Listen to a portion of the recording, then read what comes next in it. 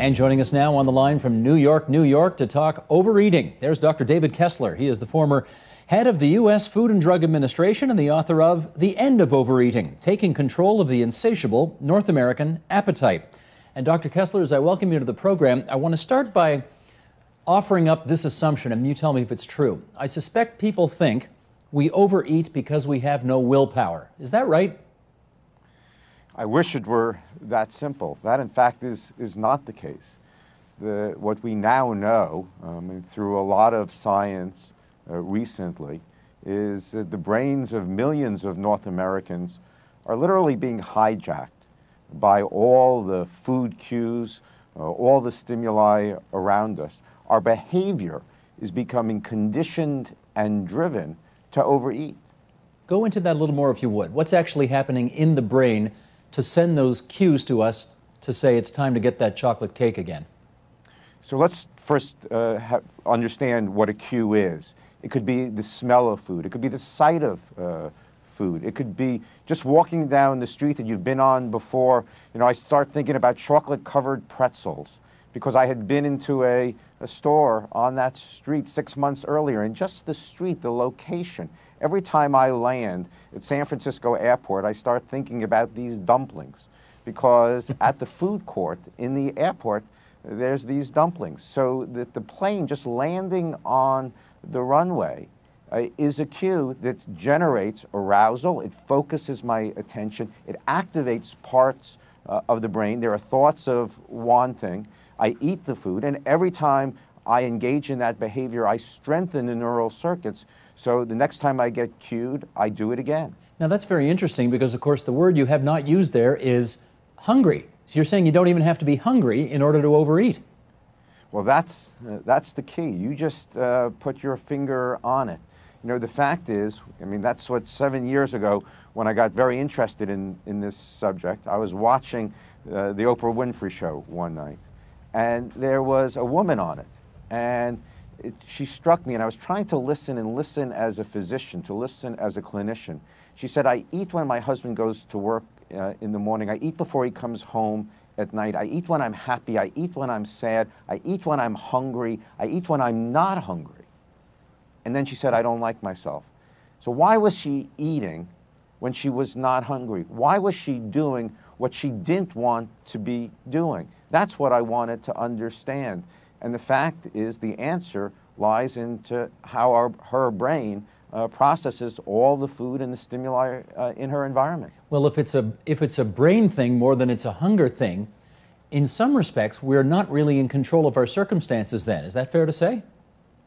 Well, there's certainly a part of the brain that where this activation, this arousal takes place out of consciousness. And that's what makes it so difficult. But the problem is when you bring it into consciousness, if that neural circuitry has been laid down and you start thinking about it, and you start thinking about, that inner dialogue, boy, that looks good, maybe I should have it, maybe I shouldn't, that only increases the reward value of the food, and that's the stuff of obsessions and cravings. So that's why it's so very hard to stop. And one more brain follow-up here. What is dopamine, and what is the role that dopamine plays in all of what you've been talking about? So dopamine is a brain chemical, and it's part of certain neural circuits. Dopamine helps focus our attention.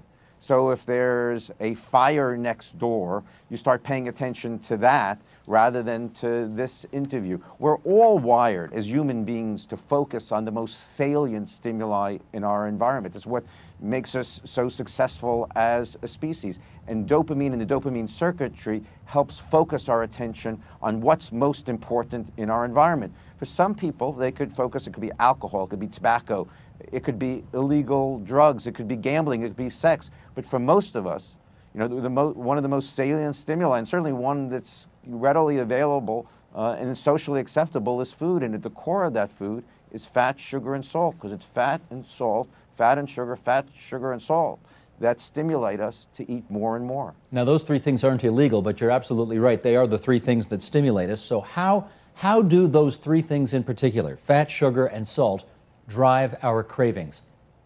Well, it works obviously through the orosensory route, through the mouth, and we have our taste buds are literally hardwired to the brain. And fat, sugar, and salt stimulate the receptors in our mouth. And especially what we know is that in combination, we can make food, in essence, more potent by certain combinations. We did a study with colleagues at the University of Washington. We published it. It's not the typical scientific title of a journal article. It was called Deconstructing the Vanilla Milkshake.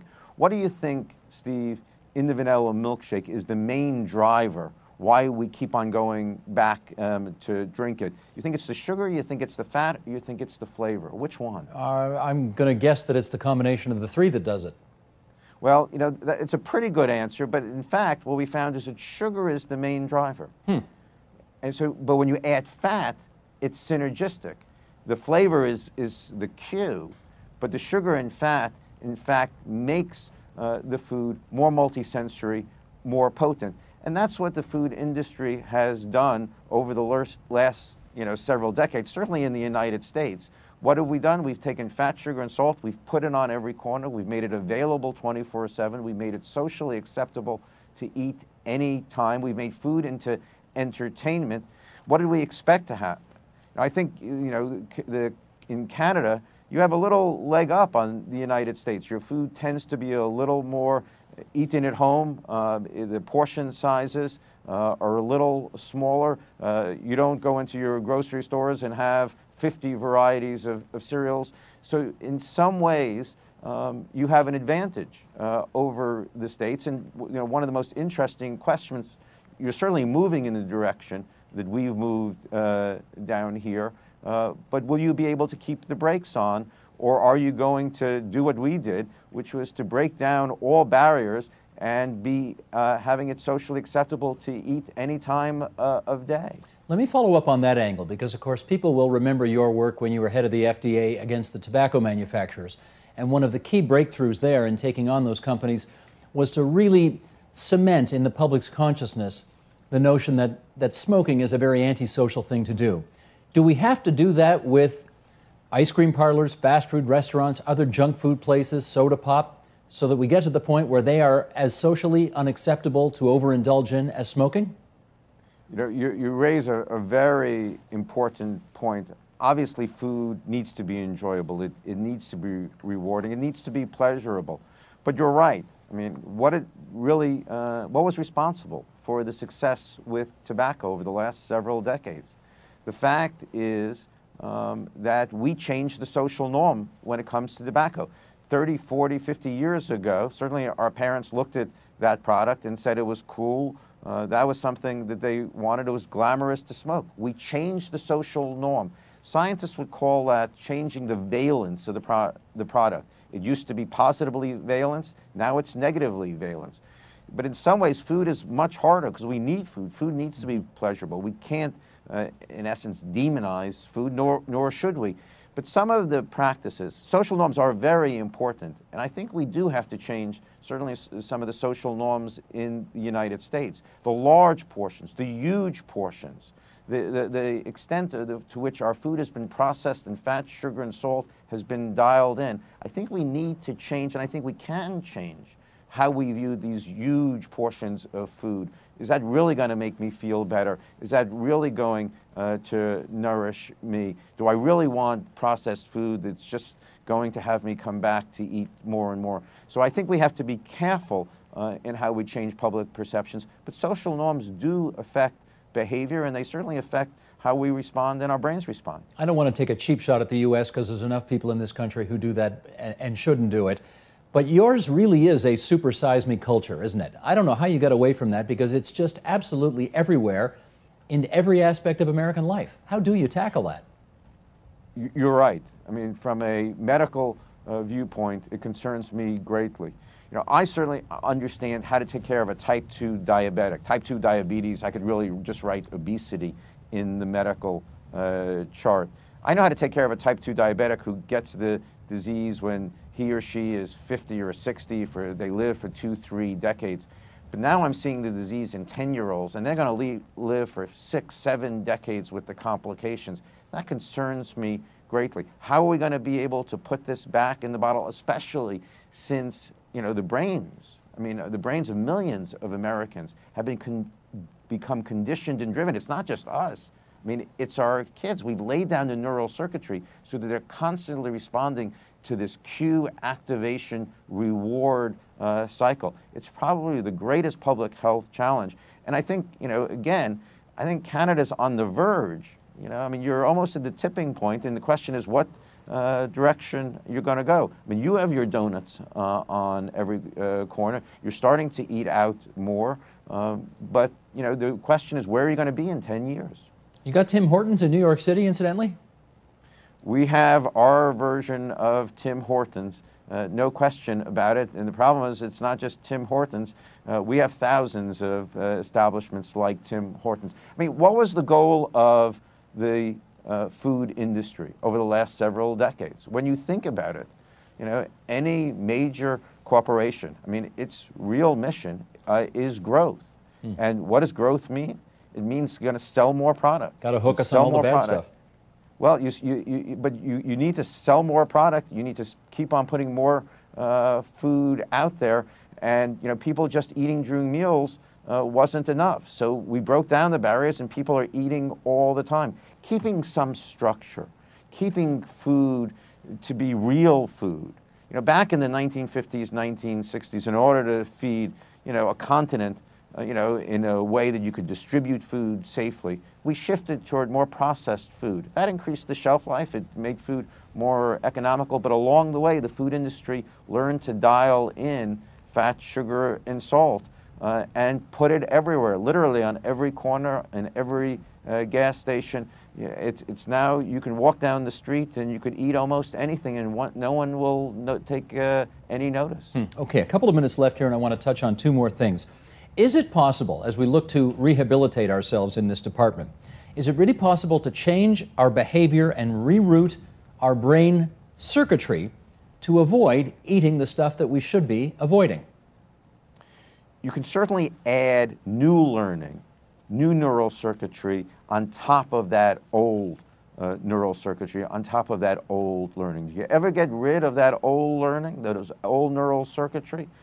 Probably not. I mean, if you stress me, or if I'm fatigued, or if I'm feeling very hungry, that old neural circuitry, I mean, I will reach for the food that perhaps I really don't want to be reaching for, especially if nothing else is around. But the best way to do it is to add new learning on top of that old learning, and the best way to do that is to change how we view food. If you look at that huge plate of French fries and say, that's my friend, that's going to make me feel better, I want that, I mean, you're going to finish that whole thing. In a way, it's the same approach as alcoholism, isn't it? I mean, you've got to really look at that drink and say, that's not calling out to me anymore. Certainly, Steve, it involves the same neural circuits. It involves the learning, memory, habit, and motivational circuits. So you're exactly right.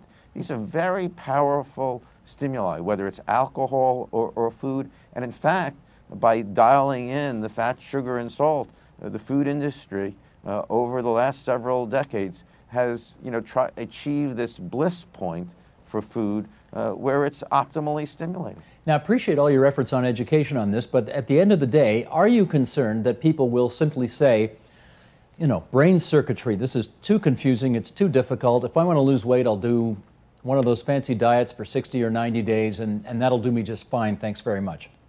Yeah, but why is that not in the long term? Why doesn't that work? Because we know that diets, don't work. Sure, in the short term you can lose the weight, but then over time you gain it back. Why? Because if you just go on a diet, if you deprive yourself, sure, the weight will come off, but unless you've added that new learning, unless you've changed how you look at food, change what you really value, what you want, you're going to go back into your environment, you're going to get cued, your brain is going to be bombarded with those cues, and of course you're going to gain it back if you've not added new learning.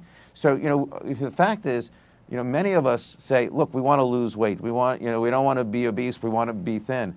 But we look at the food and say, we want the food just the way it was. And it's really not a question about obesity or weight. We have to change how we view food. And probably, the simplest way to do it, is to eat real food. The fact is our food has increasingly been layered and loaded with fat, sugar, and salt. Much of our food, I think at this point you can question whether it's even really food. Dr. Kessler, it's good of you to join us on TVO tonight and help us with this. Thanks so much. My pleasure.